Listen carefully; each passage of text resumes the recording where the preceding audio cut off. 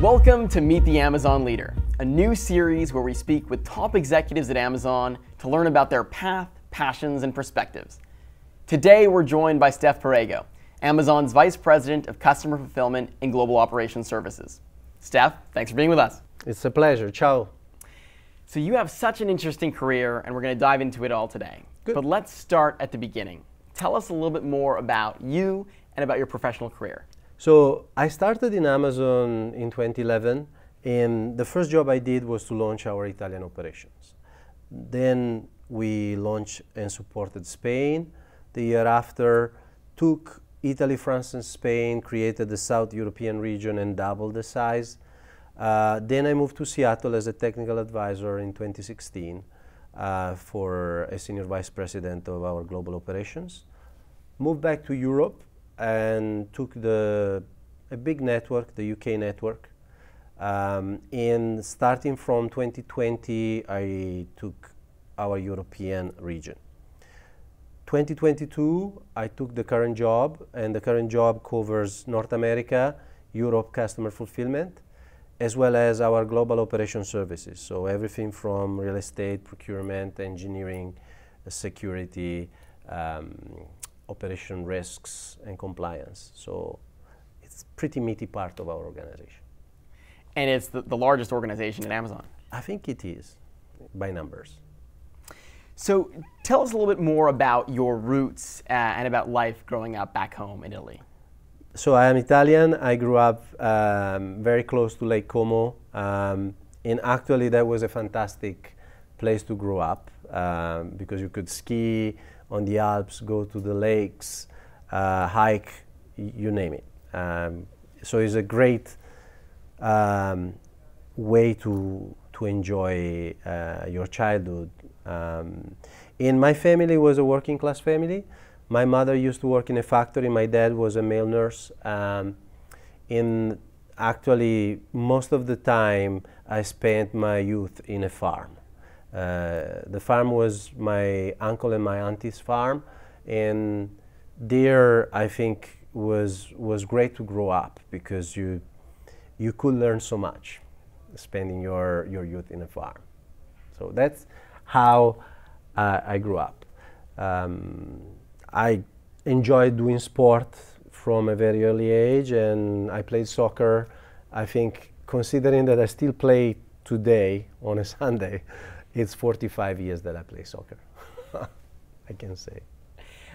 Are there any lessons from your childhood that you carry with you today? I think I met many interesting people along the journey, teachers, professors, coaches, but I think the major learnings are coming from my parents. I think my mother was really great person in terms of interpersonal skills, her ability to extend the trust and being surrounded by the right people. Her natural charisma were a big learning on how to interact and how to choose actually when to extend trust, and you know, she was great from that perspective. My dad was a tireless worker.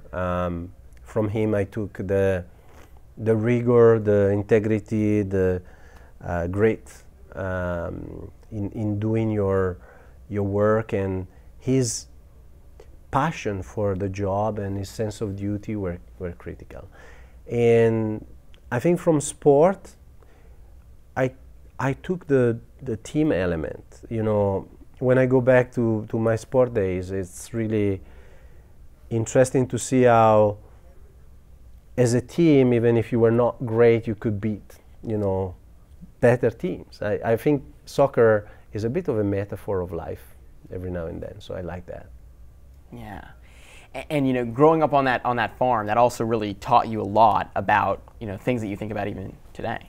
Absolutely, you learn how there are, you know, things you have to do, the ability to deliver on time, the ability to respect your work, your duties, and how sometimes variables like weather can change the scenery for you. So it's a great way to learn many things to stay on a farm. Can you speak a little bit about your time in university? So I decided to do a master in engineering and production, and in Milan. My university is the Polytechnic of Milan. It's a great story because even to this date I go back there quite often. I work with them on establishing their educational processes, and we hire a lot of engineers from there. And my choice was because it was a fairly, demanding and tough school. Was not too far from where I grew up, so I could commute, another bonus. And the third thing is that I really enjoyed to see how technology and processes concur in generating an output, a product, and that university was very robust and valid from that perspective. Your career has spanned around 30 years in the logistics sector. Yeah. Did you always know that operations was for you? I think I learned around my second, third year of university that this was the right environment for me.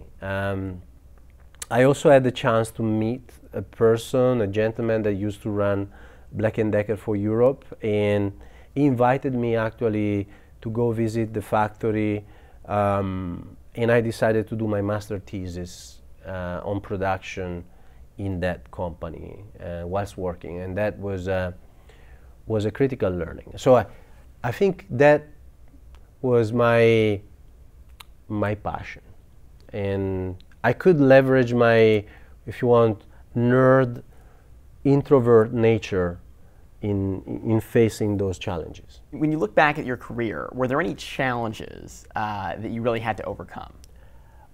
Well, I think everyone faces challenges. I think for me was really this transition from just being a pure,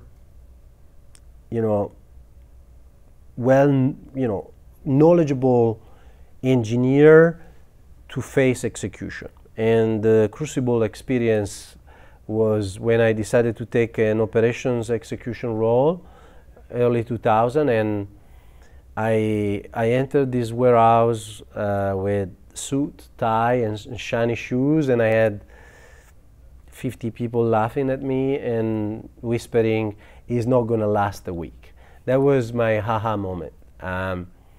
And I decided then to take a very pragmatic approach, and I would work 2 shifts. From 6 a.m. to 2 p.m. I would just, work in the warehouse with my warehouse workforce, and then from 2 p.m. to 10 p.m. I would manage the place. And so step by step I learned how to manage people and how to deal with people. So I got out of my introvert shell and geeky shell, and I've learned, something about managers. And so what inspired you to join Amazon? A couple of things. One, as a customer, I knew Amazon back in the days I used to be based in the UK, and I was very appreciative of the service that Amazon offered. And I was really curious about it. The second thing was the opportunity to launch our Italian operation. So a senior vice president for consumer contacted me and said, "Look, we think you have the right profile. Come do your interview process, and if everything goes well, we have to launch Italy." And there, the big challenge was, we were talking May time, and the launch was September, and there was absolutely nothing. So it was a startup environment. And so how do you do it? Well, I think we started thinking, okay, let's start processing what is required here. I was hired actually in July, early July, and we basically needed a legal entity, a warehouse, managers, our associates and workforce. Time was tight, but I think when you put your mind at it, and I think leveraging the way I grew up was important. This mindset of, you know, wanting to achieve your sense of duty, your sense of purpose, played a major role in defining in a very short period of time how to tackle that challenge. And so I started off hiring 10 managers, 50 warehouse workers, and we took a bus. We took a bus to France, and we spent 2 weeks in a fulfillment center there, learning how to receive, how to store, how to pick, pack, ship products. Went back to Italy end of August, and by the 10th of September we launched our operation. We shipped the first book to Sicily, art book to an Italian customer from an Italian warehouse. And so when you look at how that Italian operation alone has grown since you first, you know, helped launch it. I mean, that's an impressive growth. I mean, when we started, we were, say, the first peak, holiday peak, we were 200 individuals, and now there are more than 20,000 people 12 years later. And if I think that, you know, our first meetings were by, you know, sitting on the floor with a laptop on your knees in a circle, because we literally were waiting for chairs and desks to come, is quite impressive. So from 200 to 20,000. And back then you would pick 100 units in an hour with your cart. It was called one picker per batch. You would do a tour with your little cart, and now with our robotic system, in 20 minutes you pick 100 units. You know, it shows you how technology helps you scale. Do you still bring that startup, innovative mentality to your work, you know, over a decade later? Yeah, every day. I think the problem is to temper that. You know, my team say that I should temper a bit. That, oh, why don't we do this? Why don't we change that? So I think it's important to keep progressing. You know, having this disruptive mindset of challenging the status quo. It's a feature for me.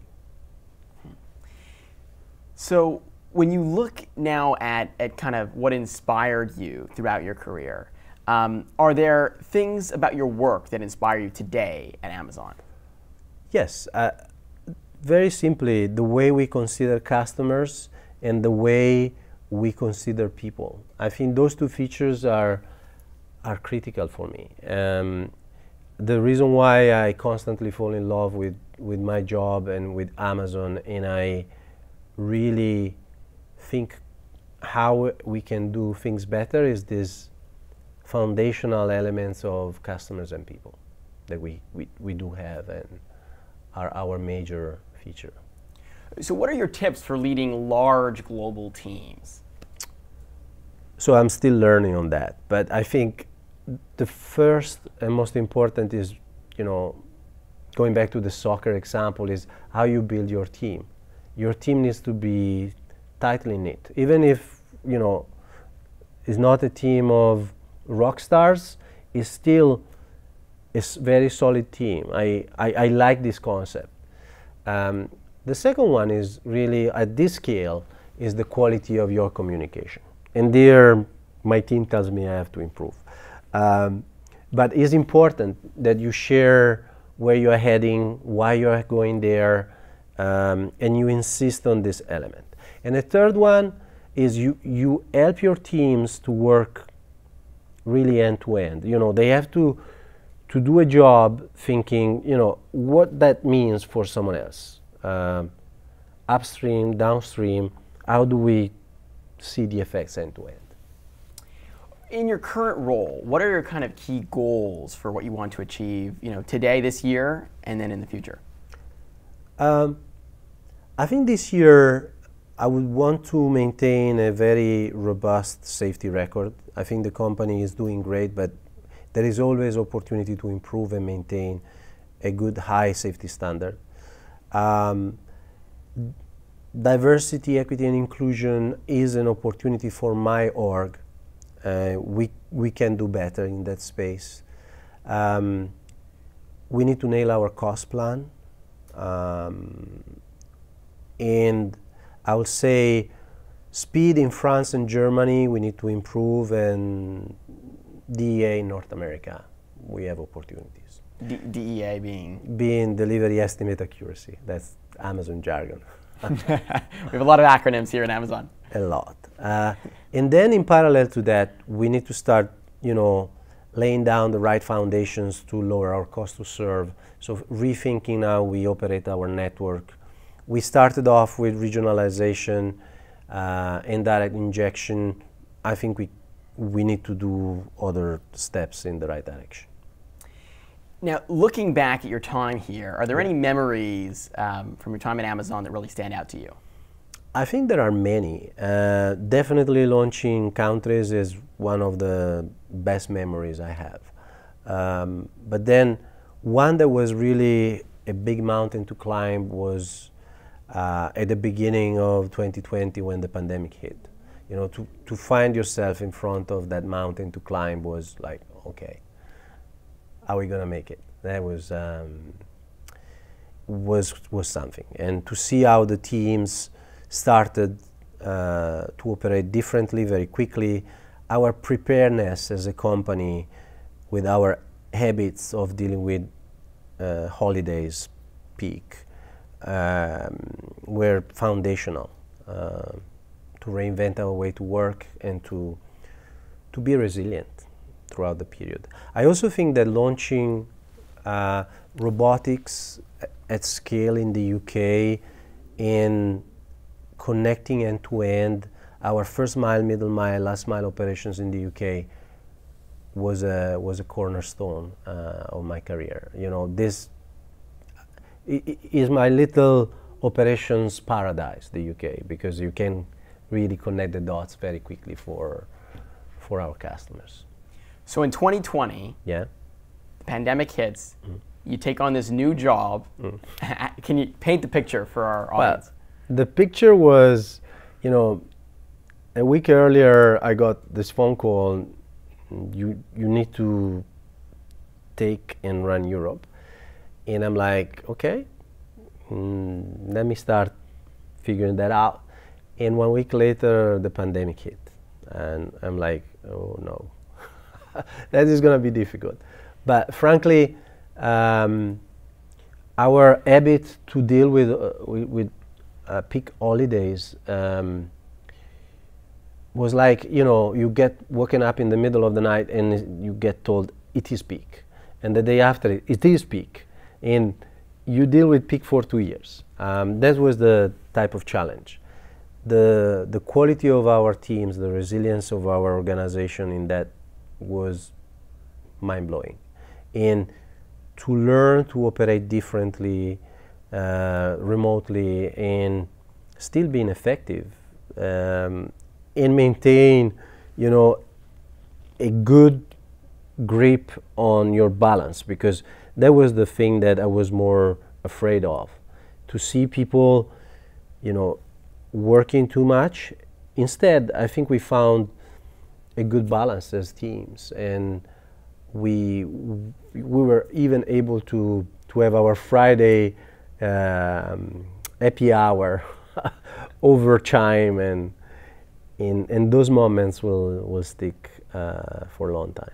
Chime being our video call system. Our video call system. So what is the common thread in your journey? I think if you look at my journey from, starting off with hardworking parents, growing up in a farm, facing the challenge to do a startup like Amazon and launching our Italian operations, or even facing a pandemic 1 week into the job, the common word is grit, and how you develop that grit throughout those experiences. And that grit is really the common thread of every single way, every single challenge I faced. Final question for you. What advice do you have for the future leaders of tomorrow?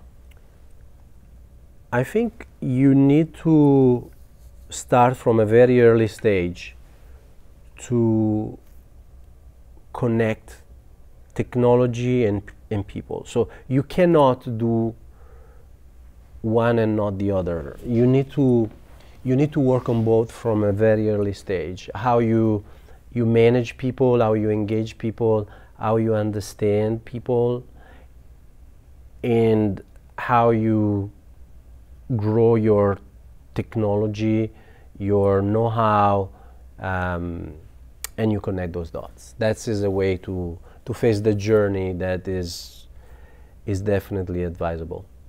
Okay, rapid fire questions. Go. Spaghetti or ravioli? Spaghetti. Red or white wine? Rosso. Inter or AC Milan? Inter all my life. Movie or a book? Book. Seaside or mountains? Seaside with a glass of white wine. Dog or cat? Dog. Pineapple on pizza? Absolutely not. Thank you. Steph, you're such an inspiration. Oh, thank you. Really, really appreciate you being on with us. Thank you. Ciao. It was a pleasure.